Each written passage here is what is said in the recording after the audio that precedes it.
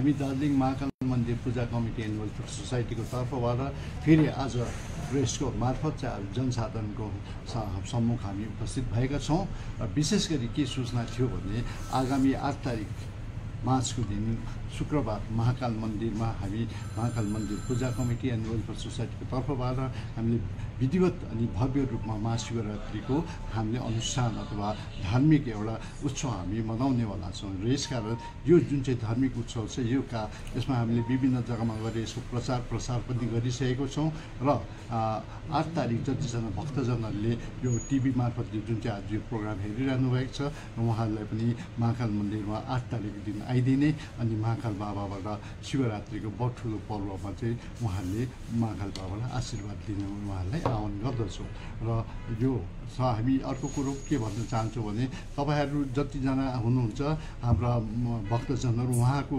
सहभागिता नै हाम्रो लागि एउटा बहुत ठुलो कुरो हाम्रो लागि प्रसाद हुन्छ र विगतमा हामीले 2003 देखि महाशिवरात्रि हामीले आरम्भ गरेको थियौँ तर त्यसको अगाडि पनि हामीले 1982 सालदेखि नै शिवरात्रि हामीले गरिरहेकै थियौँ तर बादमा चाहिँ 2003 देखि चाहिँ हामीले एकदम व्यापक रूपमा चाहिँ शिवरात्रिहरू पूजा गरेर हामीले अगाडि बढ्दै आएको छौँ र 2024 को पूजा पनि हामीले यस्तै प्रकारले आयोजन गरिरहेको छौँ र यस पूजामा कस्तो प्रकारले के हुन्छ कसरी गरिन्छ पूजा यसको विषयमा केही जानकारी दिनको लागि हाम्रो कोषाध्यक्ष श्री वीरमान विश्वकर्मालाई 2 शब्द राखिदिने उहाँलाई म निवेदन गर्दछु।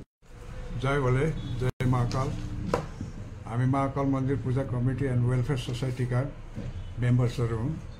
च्यानल हेरेर बस्नुभएका भक्तजनहरूलाई न्यानो अभिवादन टक्राउँदै 8 मार्च 2024 को दिन महाकाल मन्दिरमा भव्य शिवरात्रि पूजा आयोजन गरिरहेका छौँ।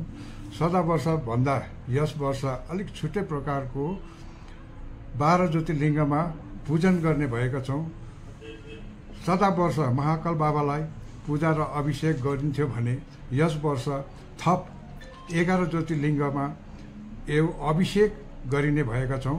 साथै 12 ज्योतिर्लिङ्गको महिमाको विषयमा पाठन गरिनेछ। यस पाठनका कथावाचक हुनुहुन्छ पण्डित श्री सुभाष अधिकारी काश्यपद्वारा 12 ज्योतिर्लिङ्गको विषयमा सबैलाई एउटा विस्तृत एउटा कथावाचक गरिदिनुहुन्छ। यसमा तपाईँ हाम्रो अभिषेक अहोभाग्य हो कि दार्जिलिङमा नै 12वटा ज्योतिर्लिङ्ग दर्शन र पूजन गर्ने सौभाग्य प्राप्त भएको छ र यस विषयमा हामीले अगाडिको वर्ष झै कतिवटा कार्यक्रममा अलिकति फेरबदलहरू पनि राखेका छौँ किनभने त्यति बेला हामीले अगाडि गर्दाखेरि कतिवटा चिजमा हामीलाई असुविस्ताहरू पनि हुन्थ्यो र त्यसलाई मध्यनजर राखेर कतिवटा कार्यक्रमहरू र हामीलाई भक्तजनहरूले सोध्थे र तपाईँहरूको कार्यक्रम के छ कतिवटा कार्यक्रममा हामी पनि सहभागी हुन सक्छौँ भन्ने उहाँहरूको एउटा वक्तव्य हुँदाखेरि चाहिँ हामीले यसपालि पनि हाम्रो त्यो दिनको शिवरात्रिको पूजा कस्तो प्रकारको कार्यक्रम छ त्यो हामी सबैको सामने अगाडि राख्दछौँ र विशेष बिहान 6 बजी पूर्णाङ्ग यज्ञ प्रारम्भ हुन्छ। बिहान 7 बजीदेखि रुद्र अभिषेक पूजन आरम्भ हुन्छ। त्यो चाहिँ हाम्रो महाकाल बाबाको फ्रन्ट एउटा स्टेज बनाएको हुन्छौँ। त्यो स्टेजमा चाहिँ हाम्रो रुद्रीपाठ अभिषेक हुन्छ। बिहान 9 बजी प्रथम आरती हुन्छ। बिहान 9:30 बजीदेखि रुद्रीपाठ आरम्भ हुन्छ। मध्य 12 बजे द्वितीय आरती, अपराह्न 2 बजीसम्म रुद्रपाठ आरती गरिन्छ। अपराह्न आरतीपछि चाहिँ ब्राह्मणको रुद्रीपाठ कम्प्लिट भएपछि चाहिँ ब्राह्मण दक्षिणा गर्छौँ हामी र अपराह्न 2:30 बजीदेखि चाहिँ हाम्रो दार्जिलिङका प्रख्यात कलाकारहरू भजन गायनहरू उहाँहरूले 2:30 बजीदेखि चाहिँ भजन कार्यक्रम आरम्भ गर्नुहुन्छ। अपराह्न 3 बजी तृतीय आरती हुन्छ। साँझ 6 बजे चतुर्थ आरती हुन्छ। रात्रि 9 बजे पञ्चम आरती एवं रात्रिकालीन हवन प्रारम्भ हुन्छ। रात्रि 10 बजेदेखि महाअभिषेकको तयारी।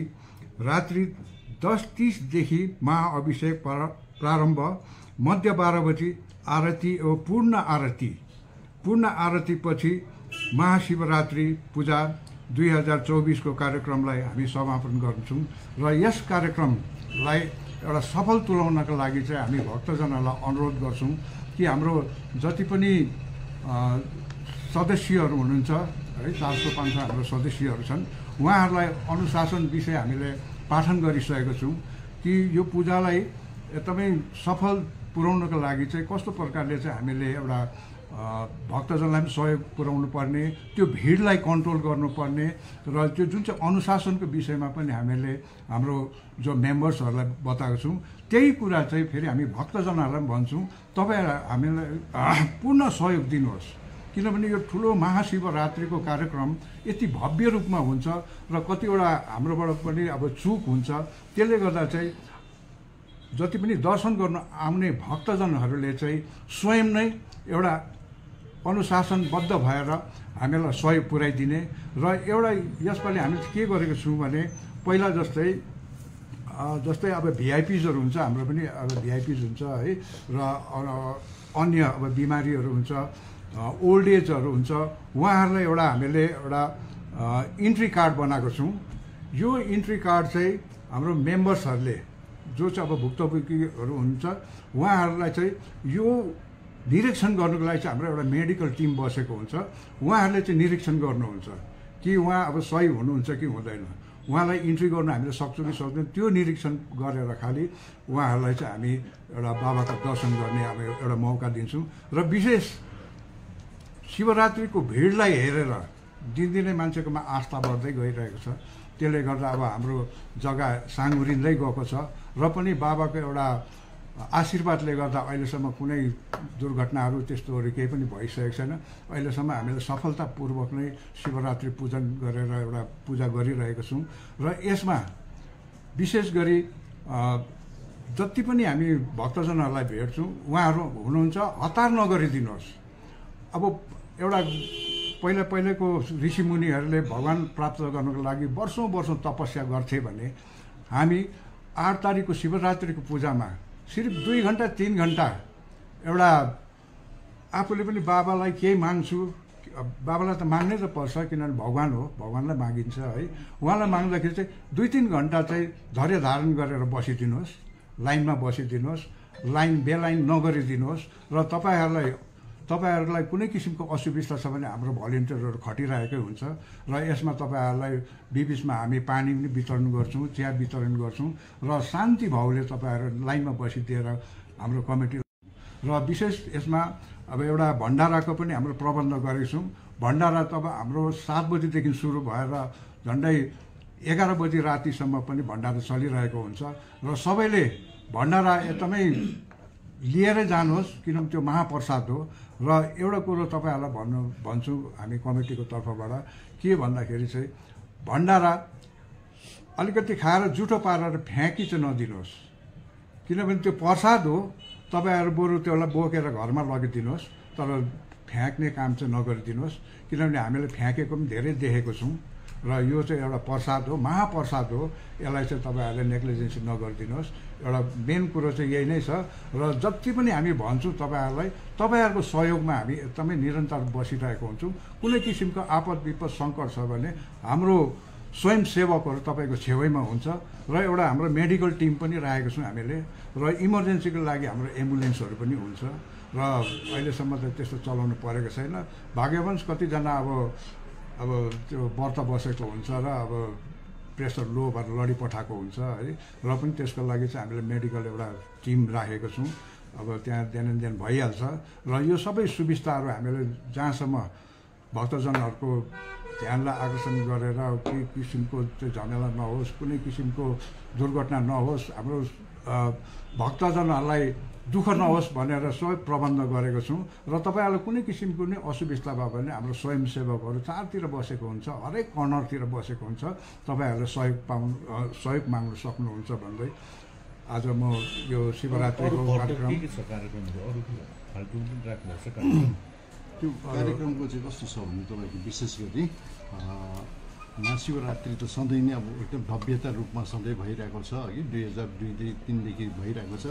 तर अब पर्सि शिवरात्रिकै दिन चाहिँ बिहानै अब यो रुद्रीपाठको जुन चाहिँ हाम्रो कोषाध्यक्षले भनिहाल्नु भयो कि बिहानैदेखि सुरु 8 बजीदेखि सुरु भएर 2 बजीसम्ममा चाहिँ रुद्रपाठ अथवा कथा पाठहरू सबै हुन्छ र त्यसको अगाडि 7देखि 7:30 बजीको बिचमा चाहिँ एउटा हाम्रो नयाँ भजन हामीले तयार गरेको छौँ र त्यो भजन चाहिँ हामी हामीले त्यसको एउटा विधिवत रूपमा हामीले विमोचन गर्ने एउटा प्रोग्राम राखेका छौँ र यो हामी जतिजना च्यानलमा हेरेर बसिरहनु भएको भक्तजनहरू छ उहाँहरू पनि बिहानै आउनुहोस् र त्यो भजनको विमोचनमा तपाईँहरू पनि सहभागी भइदिनुहोस् र यो भजन चाहिँ महाकाल मन्दिर पूजा कमिटी एन्ड वेलफेयर सोसाइटीको ब्यानरमा बनिँदैछ हगि अनि त्यसलाई चाहिँ तपाईँहरूले आएर अवलोकन गर्नुहोस् भनिकन तपाईँहरूलाई हामी निवेदन गर्दछौँ। धन्यवाद।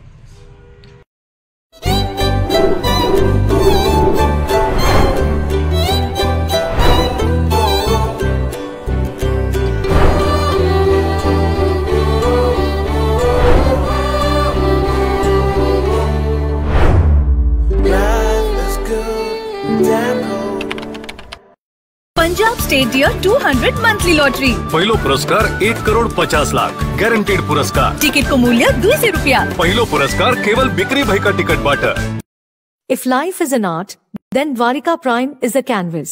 Wake up to the breathtaking view of lush green hills every morning. Experience state-of-the-art living with an open gymnasium and a yoga deck on the terrace. Conveniently located near the bustling business hub on Savok Road. Ready to move in, budgeted flat. The baby pool, landscape garden, rooftop gazebos, children's play area, temple, community hall, and terrace garden. Spacious bedrooms for your comfort and relaxation. Dwarika Prime. Call 9733399970.